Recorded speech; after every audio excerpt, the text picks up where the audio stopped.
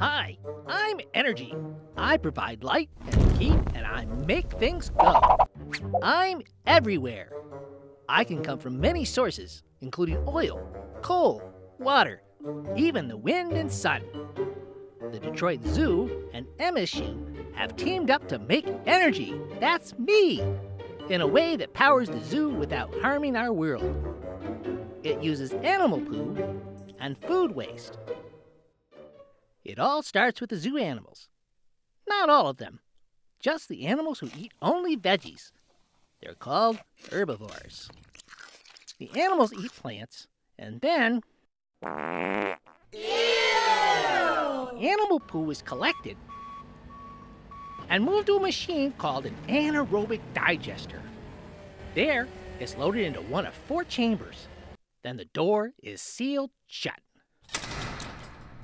Inside, heat and moisture are added to the waste.